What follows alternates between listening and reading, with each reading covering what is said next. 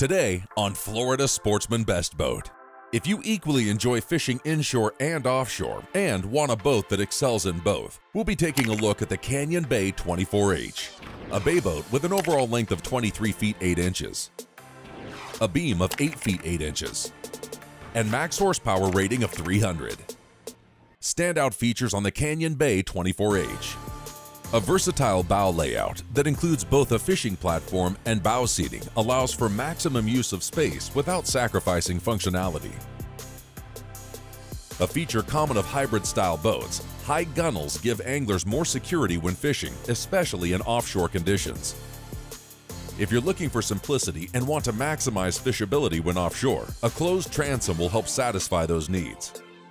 For the angler that wants luxury amenities but still wants the ability to chase species both offshore and inshore, we'll be looking at the Boston Whaler 270 Dauntless, a center console boat with an overall length of 27 feet 4 inches, a beam of 9 feet, and max horsepower rating of 450. Standout features on the Boston Whaler 270 Dauntless. A recessed casting platform allows multiple anglers to fish inside the boat instead of on top, while still providing extra height. When it comes to keeping your passengers comfortable and content, plush seating is a feature that will be greatly appreciated. A sizable swim door provides a perfect place to get in and out of the water and makes boarding at the dock a breeze.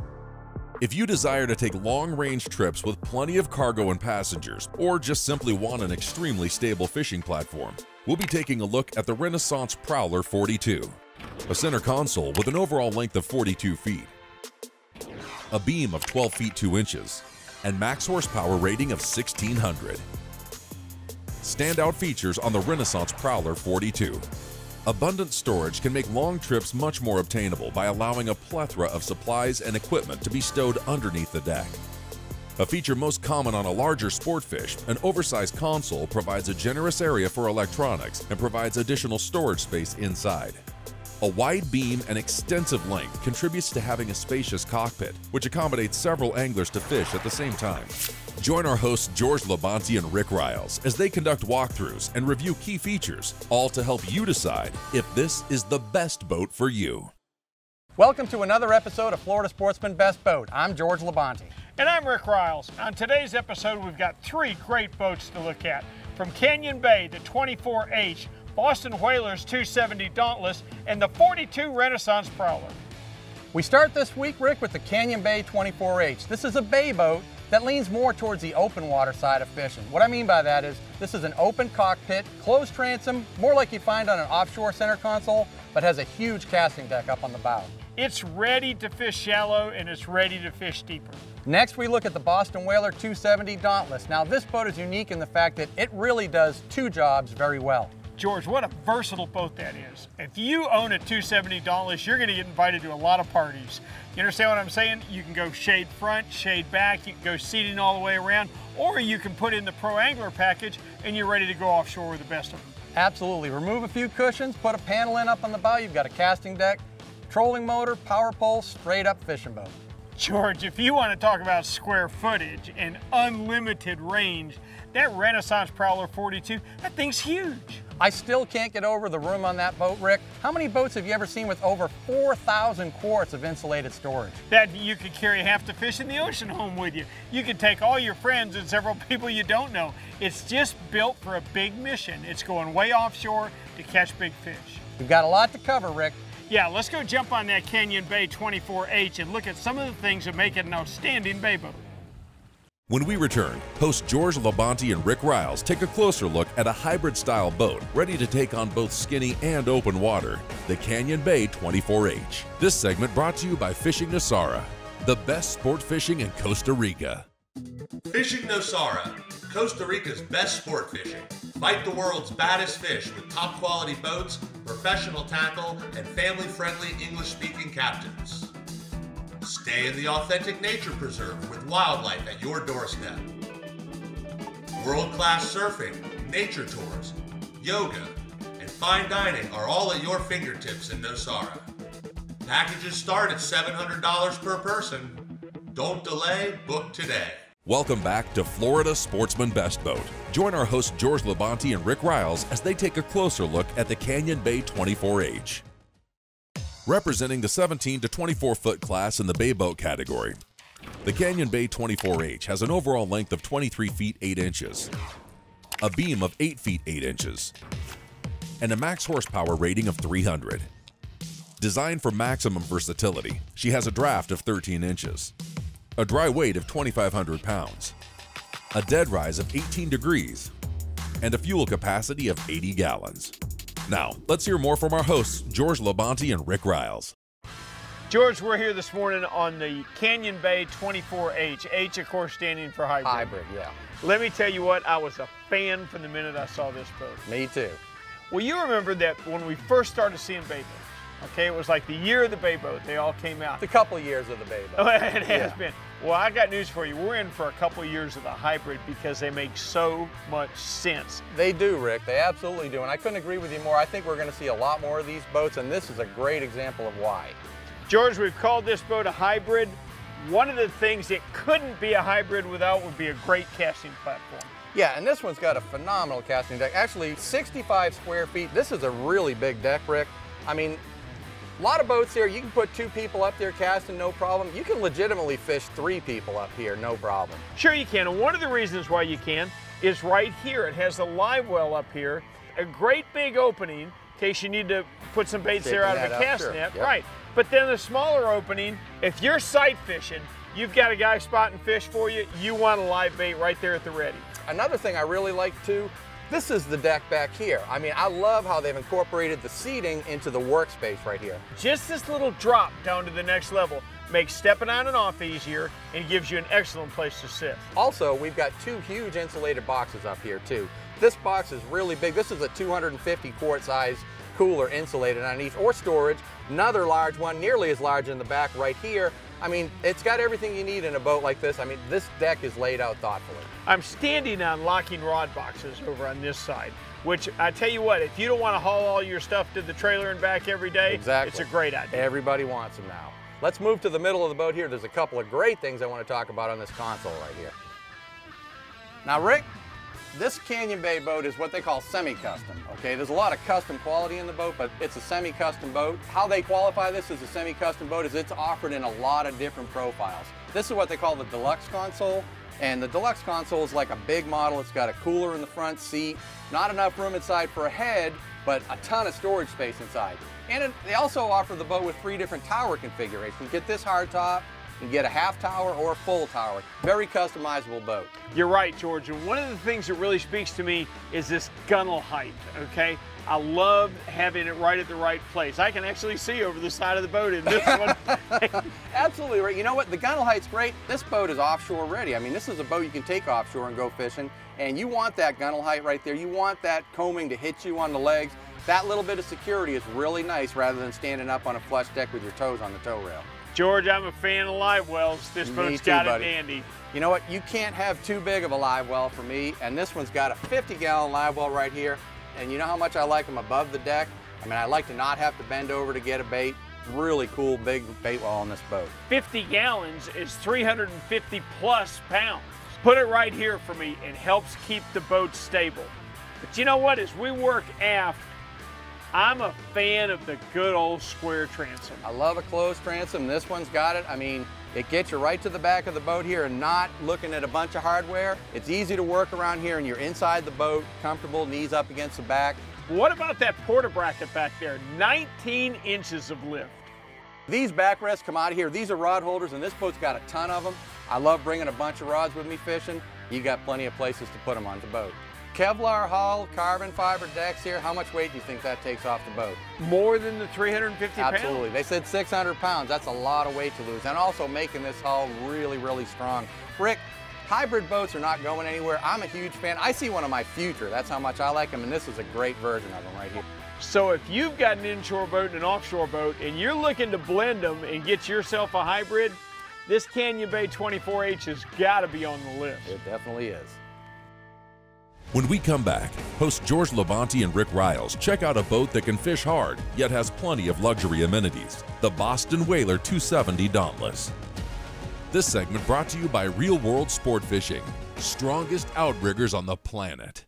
50 years ago, Bennett Marine changed boating forever, inventing the trim tab, getting you on plane faster, improving fuel efficiency and performance, balancing loads. Today, more than 1 million systems later worldwide, boats all sizes. Bennett Innovation, durable and dependable trim tabs and hatch lifters. Your only source for both hydraulic and electric systems. Bennett Trim Tabs, superior by design, legendary service. Enjoy the ride. Welcome back to Florida Sportsman Best Boat. Join us as we meet with C.A. Richardson to discuss outboard performance from Evinrude in this week's Power segment. When it comes to being a professional angler, engine performance is critical for me. Evinrude E-Tech G2 outboards are one of the only outboard companies that offer intelligent boat handling. And what that offers is more dynamic power steering and automatic trim. That means even if it's your first time on the water, you can handle your boat like a pro.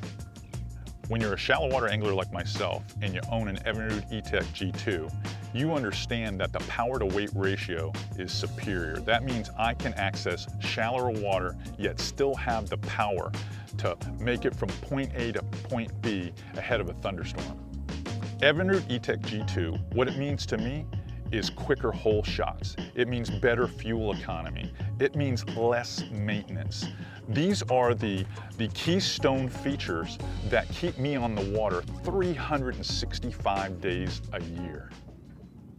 Join our hosts George Labonte and Rick Riles as they step aboard the Boston Whaler 270 Dauntless. Representing the 27 to 30 foot class in the center console category, the Boston Whaler 270 Dauntless has an overall length of 27 feet 4 inches, a beam of 9 feet, and a max horsepower rating of 450.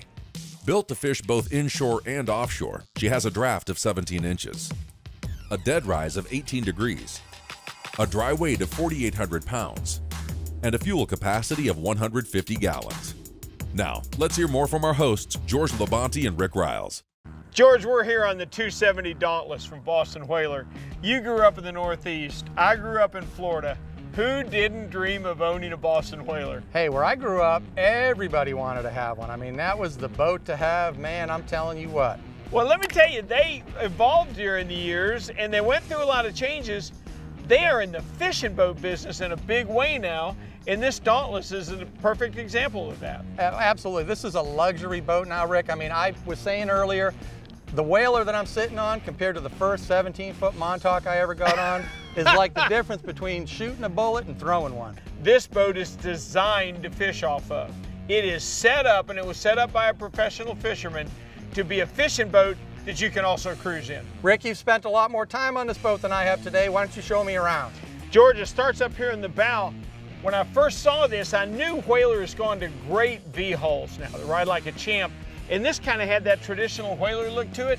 They incorporated the best of what was and the best of what is. I noticed the same thing, Rick, that squared off front. I looked at it and said, wow, this looks like the old style, you know? And then see that V-hull. They actually just created a nice level fishing platform. Even better, okay, if you don't want to stand on top of the boat, you can lift these cushions off of here, and you've got a platform for 3 guys right here, maybe on a little bit sloppier day, that are perfectly comfortable. It's very well thought out.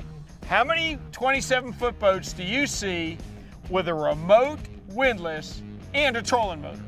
I think I'm standing on the only one I've ever seen. That's pretty cool. It just shows how much they've brought together in this boat. This sun lounge is really cool, but what I really dig about it, look at the space underneath this thing. We've got storage for 6 rods and everything we could ever take to the Bahamas for a weekend. Let me tell you, the evolution didn't stop here. Let's step back to the console. I got some stuff I want to show you. All right. George, when you get back here, it's all Whaler. You know, Rick, look at the size of this console. I mean, basically a continuation of that big sun lounge with all that storage in here. This console inside is really roomy. I mean, it's big enough to get down in there. There's a head down below. It's a big console, big surface to put your displays on, but look how it doesn't squeeze you into the gunnels when you walk past. This seating is out of a luxury car. It is plush. It's just gonna leave you less tired at the end of the day. No wasted space in the back of this console either, George. 30-gallon live well, integrated Yeti to keep your drinks ice cold. Every inch of it's thought out. All that, Rick, and you've got a sink, you've got tackle storage. I mean, you've got a little bit of something for everybody back here. This is just like we're back in the integrating things for family use on the boat. You're right. It's hardcore fishing. It's hardcore family. Let's step to the back and check it out. Back here is where the magic happens, George. They laid this whole area out to do more than one thing. Absolutely, plenty of room to fish back here. Look at the size of this platform. I mean, you're up here fishing around in the back. If you want to take a break and sit down and get comfortable though, this seat underneath here is really wide, big enough for 3 people. But look at the sun right here. It's starting to kill us, right? It's starting to get hot. What do we do about it? Well, we can roll out our sunshade. Yeah, and this is an option on the back of the boat, and you can put it up in the front too. You can rig this boat to be a serious offshore fishing boat, put riggers on it. I mean, really get serious about going offshore. If you're fishing inside, we've got a power pole. That trolling motor on the bow and this power pole, you can do a lot of cool stuff with that in the backwater up in She here. drafts 16 inches, so you can get as flat as you want to get. But George, switching back to the comfort features for just a second, we've seen transom doors before. Have we ever seen a swim patio? I don't believe I have, Rick. We're gonna see it on this one. If you're looking for a boat, it's a heritage boat. You understand what I'm saying? Been around forever, gonna be around forever. It's high quality, and you can do a lot of different things on it. You can make the entire family happy. Boy, the 27 Dauntless is hard to look past. When we return, host George Labonte and Rick Riles check out an extremely stable center console with almost unlimited range, the Renaissance Prowler 42. This segment brought to you by Evinrude, the outboards that are changing everything. The future of boating is here. Now get all the efficient performance of an Evinrude E-Tech G2 in the new 150, 175, and 200 horsepower. Fuel economy is everything. I was really shocked how fuel efficient it is. Anywhere from 40 to 50 miles further on a tank of fuel. All day on the water. I told my wife, I said, you know, I can't think of the last time I filled up. It's more money in the bank for me. The best-in-class fuel economy of the Evinrude E-Tech G2 is now available from 150 to 300 horsepower. To learn more, visit evinrude.com. Welcome back to Florida's Sportsman Best Boat. Join our hosts George Labonte and Rick Riles as they check out the Renaissance Prowler 42. Representing the 31 to 53 foot class in the center console category, the Renaissance Prowler 42 has an overall length of 42 feet, a beam of 12 feet 2 inches, and a max horsepower rating of 1600. Built for venturing way offshore and providing plenty of fishing space, she has a draft of 19 inches, a dead rise of 25 degrees, a dry weight of 9,500 pounds, and a fuel capacity of 500 gallons. Now, let's hear more from our hosts, George Labonte and Rick Riles. George, we're here on the Renaissance Prowler 42. I'm racking my brain. I'm trying to think of a word to describe it. Unlimited is the only thing that comes to mind. I was going to say overwhelming. Yeah, that's another one. This boat looks like a monohull from every angle except looking straight down the middle of it. And not just a monohull, but a very sexy monohull boat. Oh, it does. It's got some great lines. Very dissimilar to what we've seen in the old cats of a long time ago. But think about the places these boats are popular. They're very popular in Australia, okay? They're very popular in the Gulf of Mexico. What do they both have in common? A long run to the fish in very rough conditions. That's where this boat shines. Let's take a look at it. It's going to take a long time to break this boat down because we got a whole lot of boat to look at. Yeah, it's going to take a while. Let's get started right up here on the front. Rick, have a seat, my boy. Repeat to me what you just said a minute ago. I think that really captures where we're sitting right now. George, I've dealt with it my whole life. Size matters. Okay, let me tell you something. And it's not the fact that it's 42 feet long. People need to understand just how much bigger cats are because of their beam and how they carry their beam forward. Absolutely. I mean, as from a storage aspect, this boat, I've never seen anything like it. Actually, this boat has 5,000 quarts of storage, insulated storage on the boat total. You know, look at the size of this box right here. This is an option on this boat. There's two 900 quart boxes side by side right there, but also look at the lounge seat that they created for 2 people. There is a ton of room to fish up here also. You notice the rod holders all the way around the deck here. I mean, this boat is made for a bunch of people to fish on, and you will not run out of space. You're never going to be bumping into each other on a foredeck this size right here. You're absolutely right, George, but let's work our way back because we got a ton of stuff to look at. Hey, George, Yes. Welcome to the command center. Now you tell me this doesn't look like the bridge of the Starship Enterprise. You're absolutely right, Rick. Look at the overall size of this. I mean, this is a 12-foot wide boat. You need a boat that big to put a command center like this in it. It is so big, yet look at all the room to walk down both sides of the boat. Just look at the size of your top. George is 12 feet long. By 8 feet wide. I mean, everybody gets under here and gets out of the sun. Fantastic. The size inside here, there's a head inside here. You've also got great access to all your systems right here. The wiring is super clean. Everything's really tight. Very impressive. You've got two really super wide seats in the front of this console with a center divider, armrests on both sides, cup holders. Look at this seating right here. You've got 3 across seating. Convertible, like to stand up and run it. You want to sit down, put your feet up, want to put the armrest down. There's a lot of options how this can be rigged. This one's got a great tackle center, lots of storage underneath here. You've got an insulated drink box, you've got a sink here, fresh and salt water available right here for rigging. You know, it's just a really neat thing. If you like to do a lot of fishing, you're going to want to have this space back here to store gear. Let's take a look at how big this cockpit is and how fishable it is too. Holy smokes, look at the room. George, we can play half-court basketball back here. Absolutely. This is a giant cockpit, Rick. We've got 2 live wells here in each corner, 1 in each corner here. Doesn't look that big, does it? No, it looks like a little pitch well. That's a 65-gallon live well on either side. It just disappears in this cockpit. Let me tell you what, there's no fishing that could go on that you can't do back here. Yeah, you've got rod holders all the way around the gunnels and 4 across there and 4 across here. I mean, you're set up for all kinds of fishing. Now look at the dive platform back here. This is a better dive ladder and a better setup for divers getting in and out. I don't think anything beats a cat for a lot of divers. Rick, one more thing. The 2 small boxes in the cockpit, you've got 2 additional insulated boxes here. These are 550-quart boxes on both sides of the boat. I mean, that's not small. This is a huge 42-foot boat. This boat only has 2 engines on it. This boat will go 50 miles an hour with only 2 engines on it. But you can put quad 300s on here. George, you know, it seems the longer we're around, the more and more cats are taking hold. There's a lot of builders doing it now. You don't want to miss a chance to look at this Renaissance Prowler 42. If you'd like any more information about the boats you saw today or any of the boats featured on Florida Sportsman Best Boat, visit floridasportsman.com. And we'll see you next week on another edition of Florida Sportsman Best Boat. When filming for Florida Sportsman Best Boat, the cast and crew docked and dined at Pirates Cove Marina in Stuart, Florida. Family owned and operated, featuring 50 renovated rooms with an outstanding restaurant and a full-service 50-slip marina.